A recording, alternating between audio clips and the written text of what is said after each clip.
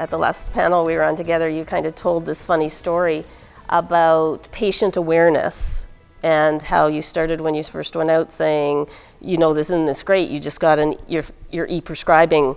Do you want to tell that? Do you remember that story you told? It was pretty funny. Yeah, if you see the video of the first scripts that came over, I'm rather excited. I was kind of like landing somebody on the moon. I thought, yeah, this is really going to work, and it really worked.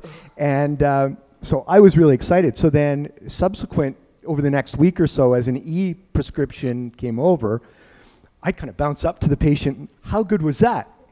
They didn't realize that anything had changed really, other than it was much quicker.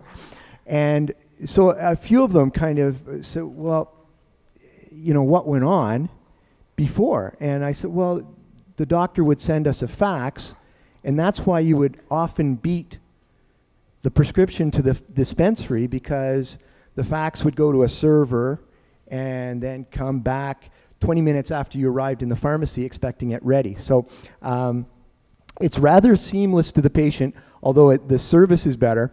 And when it starts dawning on the patient that you're receiving faxes, Huntsville isn't the Silicon Valley at all.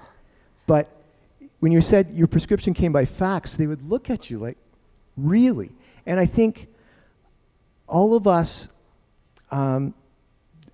would like to represent ourselves as using technology to the best that we can to benefit the people that we serve. And digital prescriptions are such an advancement compared to what was going on before.